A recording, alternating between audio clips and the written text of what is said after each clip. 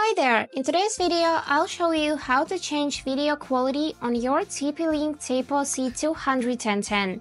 Let's get started. So to change the quality of the video, we just need to simply open Tapo application and now tap on this settings icon to go in this tab which is named Video and Display.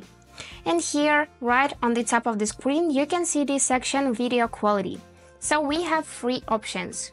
2K is top quality, perfect if you need to see everything down to the smallest detail, such as faces or license plates. But note that the internet must be fast and stable.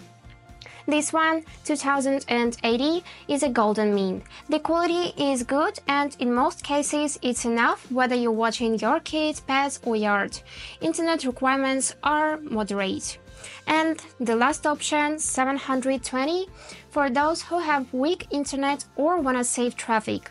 The quality is a bit lower, but the video loads faster and does not lag. And to save the changes, you just need to simply go back to the previous page. And that's it! I hope this video was useful for you, and thank you so much for watching.